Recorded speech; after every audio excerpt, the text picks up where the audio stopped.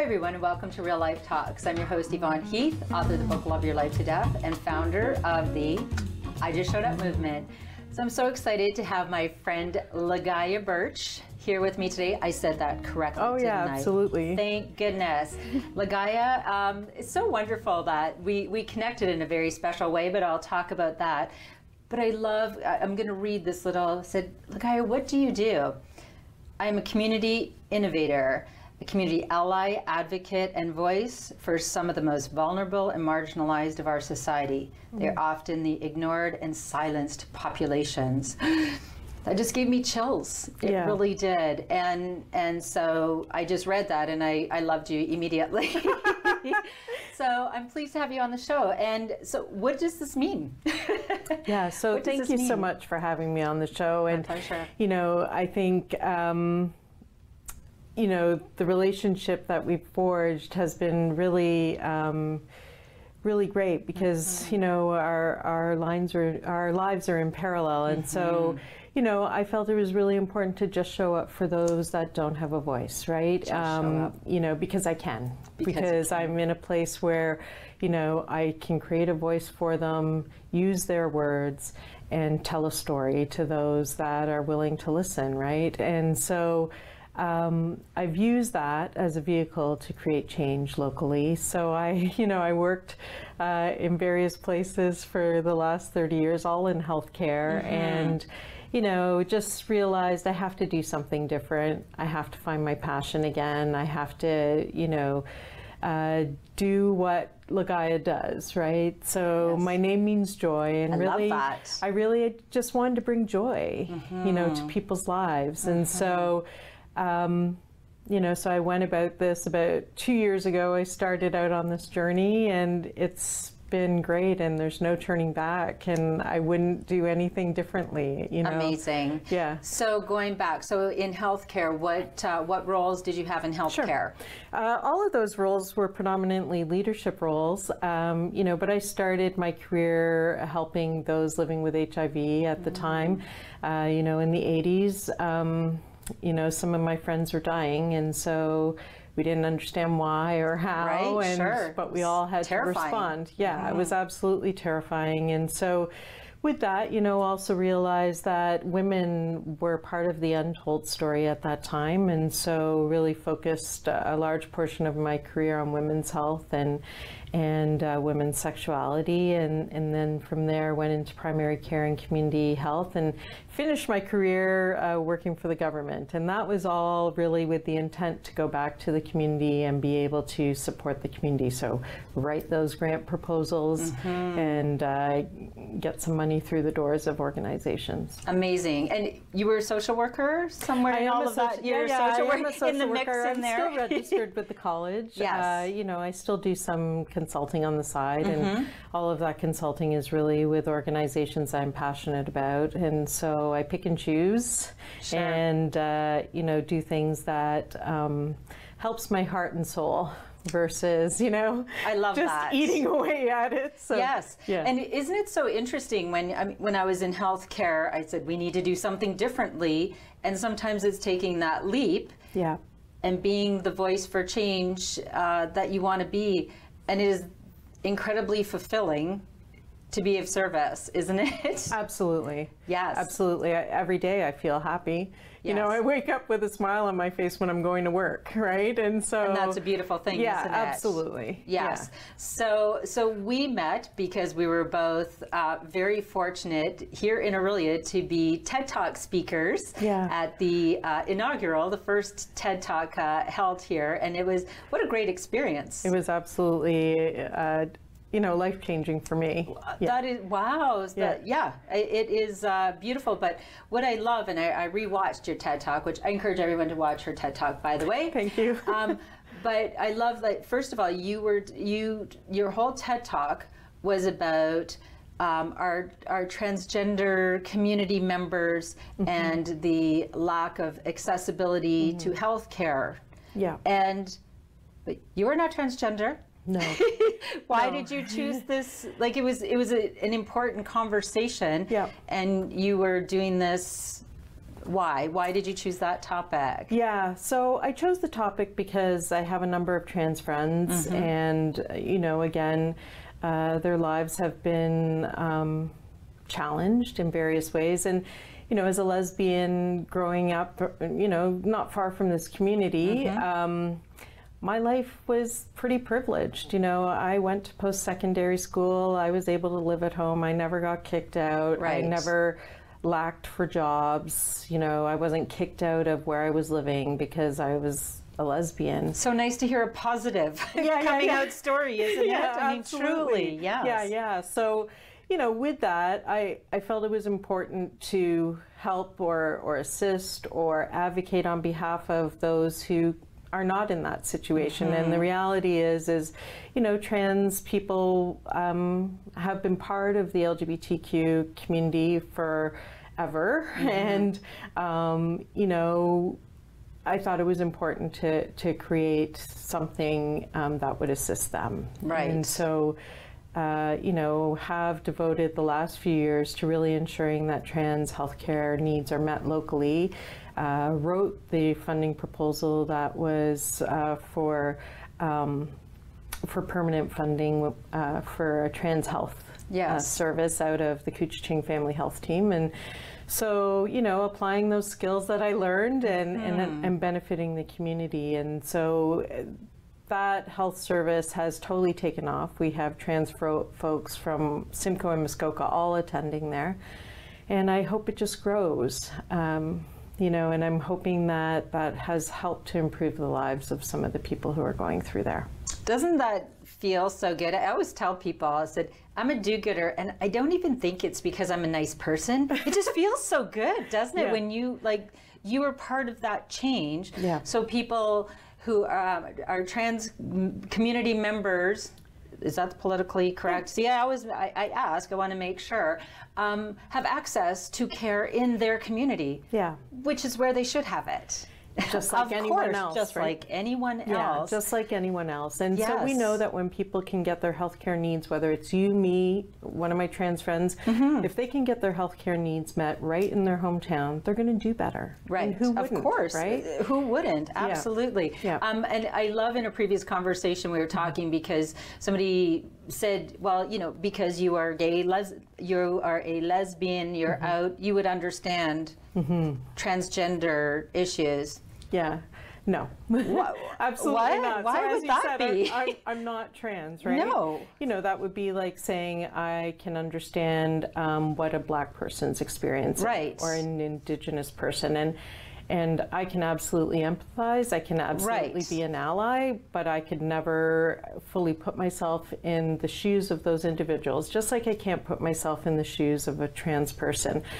But I can assist them with everything that I know. As an ally. Yes, as a voice for change. Yes. And that's what you choose to be for all community members who are marginalized, who are struggling. And I love that about you because I've also had Liz Westcott on the show, and tell us about your involvement with Liz. Oh yeah, this is an exciting time for me. So I had the pleasure of meeting Liz a couple of years ago before I really got involved with Green Haven Women's Shelter. So that's the shelter here. That's the shelter here in Aurelia, and it's been in existence for over 25 years. Right, for abused, facing abuse, women and children. Women in domestic violence situations, women and their children. And when I met Liz, I didn't even know there was a shelter in town. I had actually been on boards of some of the other shelters in and around this area. Had no idea there was a shelter in Aurelia. And so I said, I had no idea. You know, and I had worked in the shelter system in Toronto, so I was like, I thought I was, a person in the know. Yeah, exactly. I know. And so, Liz told me what they were planning to do, that they were planning to build a new building, and I said, I'd love to help you. And didn't know how that was going to unfold. Right. But what I'm happy to say is that I was able to raise enough dollars to furnish their whole kitchen. Yes. And so we just ordered all the new appliances for the kitchen. Oh, that's so exciting. The fridges, the stove. I'm in the midst of ordering the tables and chairs and getting all the plates, glasses, etc. And so the new shelter will be able to house or have 15 rooms, and yes. depending on the makeup of the families, you know, they'll be placed there. And yeah, so the kitchen will be named Ligaya, Joy. Like, excuse me, the kitchen is named after you. Yeah, I'm excited about that, really, because it's beautiful. It's I love beautiful. It. Yes. Yeah, thank you. Yes. Because really everything happens in the kitchen, just like any of our homes. Right. You know, the good and the bad, the ugly, it all happens right mm-hmm. there in the kitchen. And so really I wanted to be able to spread joy, right? And I hope for the most part that what the families experience in that kitchen is about joy, whether yes. it's the pleasure of trying a new food, sure, or the pleasure of a great company, conversation. Sitting around yeah. the table, yes. And as I also said to Liz, I wish that a shelter was not necessary. Yeah. Let's eradicate the word abuse from our vocabulary, but that's not the reality. And so to have, I know part of what they wanted with the shelter was so that they could have classes or do things all yep. there, because I know the last space was very crowded and yep. small. And so this is Greenhaven Shelter in Aurelia, and they're continuing to fundraise. They are continuing to fundraise. But there's always a way to get involved. And yeah. I say to people, we often think, well, if I can't give a lot of my time or a lot of my money, I don't do anything. You know what? Go give $5. Yeah. Go. I have stopped when Habitat for Humanity, they were building a house in Huntsville. Yeah. I walked in one day, I said, I have 40 minutes. What can I do? And I mean, I brought out all the garbage and I tidied a bunch of stuff. Yeah. We can all do something. Yeah. Right? We all have skills. We yes. all have sitting and listening and having a cup of coffee with someone. Yeah. That yeah. can make a difference for that someone. Can make a difference. Huge. Yes. Yes. Yeah, I totally agree with you, right? So, you know, my big thing about retirement and giving back to the community was just that, right? How can I make a dent somehow, make change locally that's going to benefit people living around me, right? And if it benefits people living around me, it's going to benefit me and my family. Right. Well, right? It's going to make life living here for my children so much more enticing. More safe, more rich, more, and to teach that. So you have 2 children. I have 2 kids. How old are your children? So I have twins, a boy, girl, Liam, Ryan. What? I have twins. Do you know this? Yes, Boy and a girl? Why didn't I know this? I saw your picture on Facebook. Oh, how wonderful. They've grown up, your they're twins. Gigantic, yes. So how old are the twins? So they're 7. They're turning 7. Oh, that's so yeah, on the cute. 27th. Yeah. Yes. Yeah, so they're busy, they're active, and you know, but I want them to be good people in this world, right? You know, I want them to know that not everyone's life is privileged. And, absolutely. that it's our responsibility to make it right. Everyone is born into the place they are born with the color of skin that they have. That's out of our control. And I do teach that to my children as well. We live in Canada. Yeah. We live in Muskoka. You know, and yes, some people have the latest iPhone. I don't know what number are we at, 99 now, and you have a secondhand phone. And I love all my beautiful outfits from, as I say, to the boutique. I go to the boutique Value Village. Yeah. And we are privileged. Know that 150, no matter how much money we have. Yeah. Right? And there's nothing greater. I think that for a lot of us, the mental health issues and anxiety are from not doing what we can do, to be honest. Yeah. Right? Because there is nothing more rewarding than making a difference in someone's life. Yeah, absolutely. It's an extraordinary feeling. Yeah. Yeah, so I just recently had a family reunion, saw my cousin, haven't seen my cousin for a few years, and she looked at me and she said, "My God, you look amazing." And I said, "It's because I'm happy. And I'm nice, and I do good things. That's why I look amazing." You know, right? But, you know, it was important for me to find happiness. And that was about creating change in my life, and really about creating that voice, you know, for those that have been silenced. And so that's what I've endeavored to do for the last 2 years. So the last year, so do you still have a day job, or you just have a cape and you go around doing all these wonderful superhero things? You know, I just recently started going back to consulting, but really those have been through invitation. So, you know, colleagues or friends have approached me and just said, can you help with whatever? And, you know, so happy to help. Yes. Right?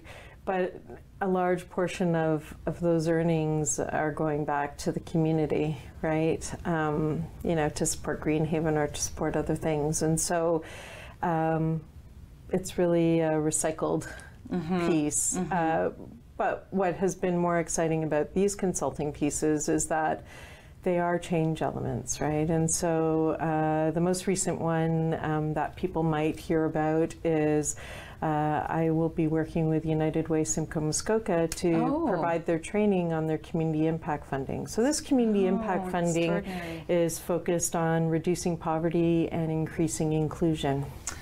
Oh, I love that. Yeah. Yes. So really, any community organization that is a charity organization can apply for this fund.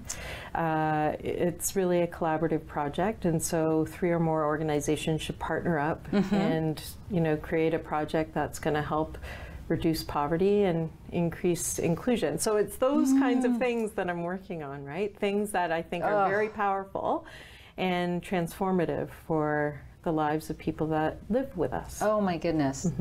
Reducing poverty, increasing inclusion. Like, I just hear that, and it's music. It's beautiful, because it doesn't matter who our marginalized community members are, whether, you know, someone living in abusive situation, someone who's transgender and isolated, our Indigenous community members, and it doesn't matter. The answer is all reducing poverty and increasing inclusion. I want to be a part of that. I'm just letting you know, just as a side note. Okay. Yes, put my name down for something. That is so extraordinary. So you have, my goodness, so not everybody, I mean, most people have to carry on and have their day job, and they have kids, and it's a busy, busy life. Absolutely. It's a busy life, but here's the thing I try to explain to people or encourage them. Half an hour of your whole family a week, a month, whatever you can do. Yeah. Right? Because imagine if everybody did that. Yeah, so I think there's lots of ways people can give back, whether that's at their churches or whether that's at, you know, the local food bank or at their kids' school. You know, I think it is really about, just like anything else you do in your calendar, you know, putting aside that 30 minutes. Yes. And schedule it in. Yep. You know, even if it was 2 hours supporting young professionals through the United Way mentorship program. Right? Yes. And, so there's lots of ways to give back. I think it's really about prioritizing that. And I think if we did that kind of thing, we'd live in a much different world. A world, you know, where there's less or no conflict. Yes. Right?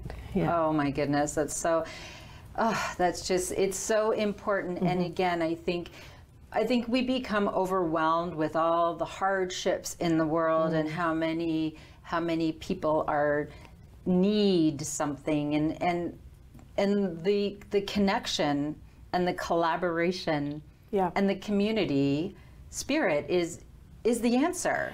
Yes. Right? Yeah.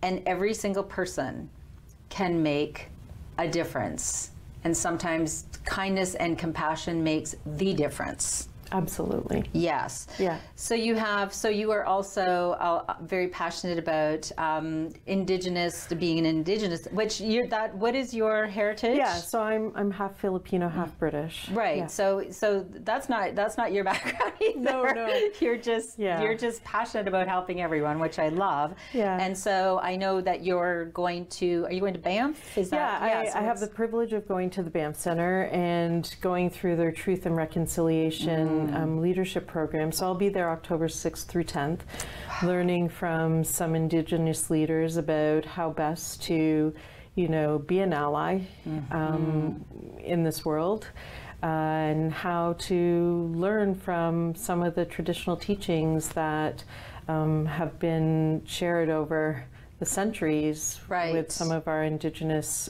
communities. So I'm really excited about that opportunity. How did that come about? You have all of these other things going on. I met Erin Dixon when we were at TED Talks, and so we talked about some of the projects we've been doing with Indigenous communities, and talked about mental health, and at the time, and currently I'm still working on a dementia project with our 5 Indigenous... Of course you are. Ligaya, yes. Dementia as well, yes, okay. With our 5 Indigenous communities. And so, you know, what we don't know as a society is First Nation people have a higher incidence and a younger incidence of dementia than mainstream populations. So signs of dementia will present in their 40s and 50s.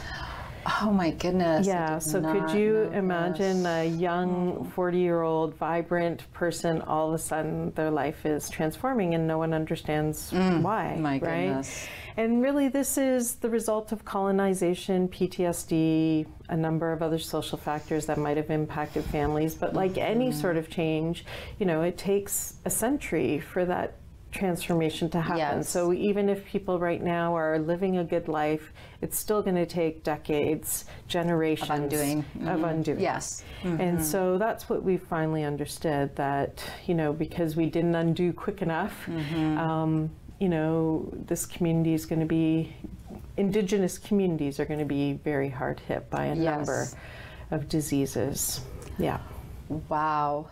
So in all this incredible work that you do, you are certainly facing and dealing with a lot of people in crisis, a lot of grief. And are you, as my, you know, I just showed up movement, you need to just show up for yourself first. How do you have that self-preservation that you just don't go down the rabbit hole? Because it can be challenging. I mean, I hear grief stories every day as well, and I think that's a lot of people stay away from these hard, sad stories because they're, oh, I can't do that, it's too much, or I'm not a professional. So first of all, we don't all need professionals, we need everybody to be the change.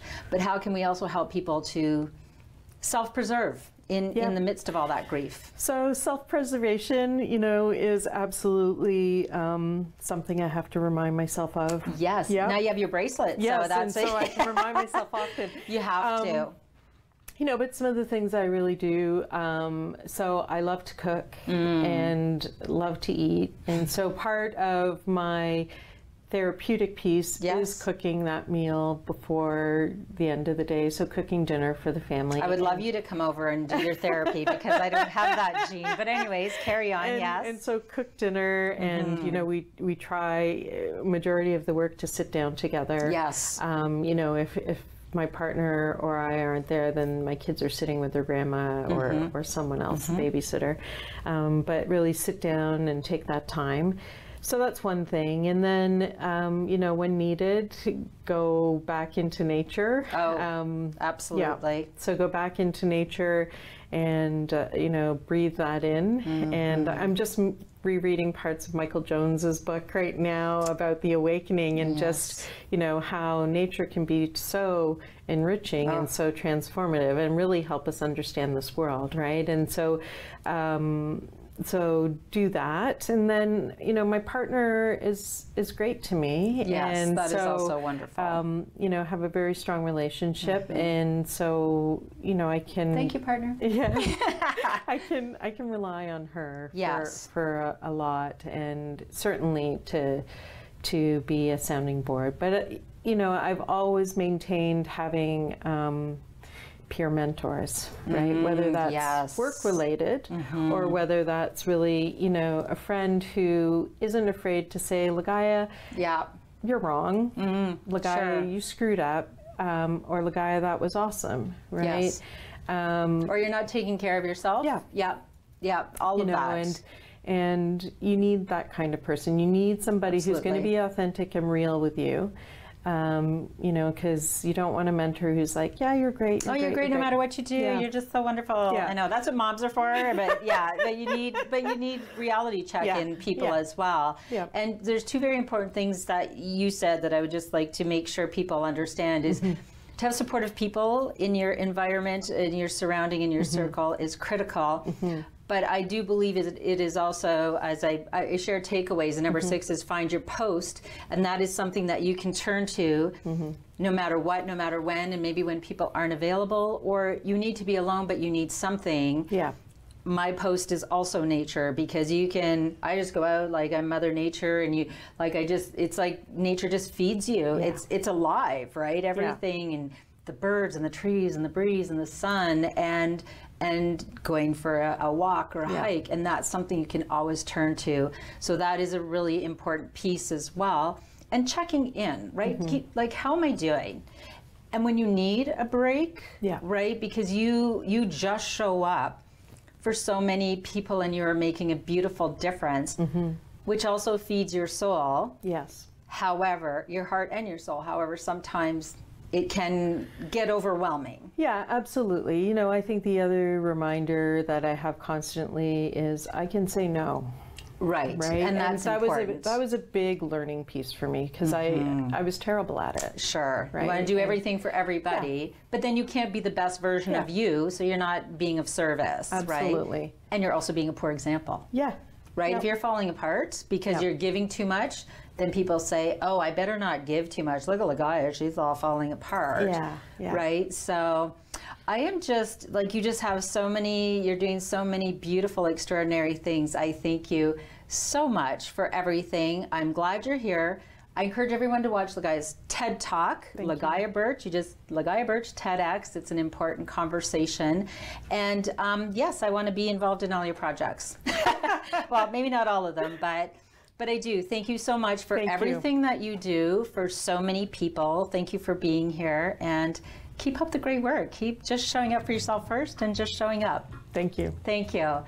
So this has been the show, Real Life Talks. This is about learning how to just show up for yourself and others, and sometimes having hard conversations, but like today, having wonderful conversations and knowing that you can make a difference.